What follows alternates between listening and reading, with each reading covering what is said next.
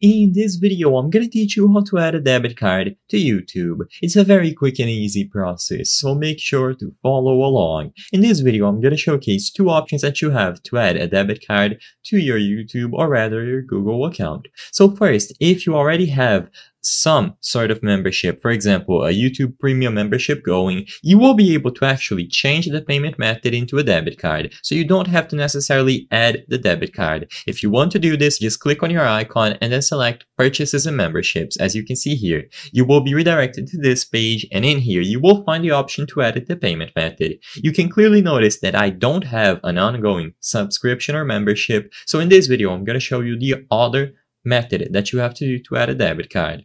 In order to add a debit card to YouTube, you don't need to do this through the YouTube website itself.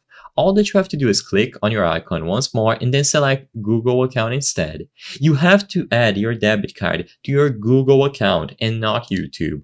So when you select Google account, like I display there, you will be redirected to this page. In here on myaccount.google.com, select Payments and Subscriptions at the left side of the screen, and finally you will find Payment Methods. This is where you can link additional payment methods, including a new debit card, to YouTube. So click Manage Payment Options and you will be redirected to Google Pay. Like I said, because you are simply using your Google account on YouTube, you just have to link a debit card to your Google account instead. The next time you go back to YouTube and you try to purchase Premium, for example, you will be able to use the debit card that you linked through this page. So all that you have to do is either start this process on here on Google Pay, which is what I recommend, or you will be able to directly go here and start the process of purchasing YouTube Premium, and afterwards you will just have to link a debit card with this method.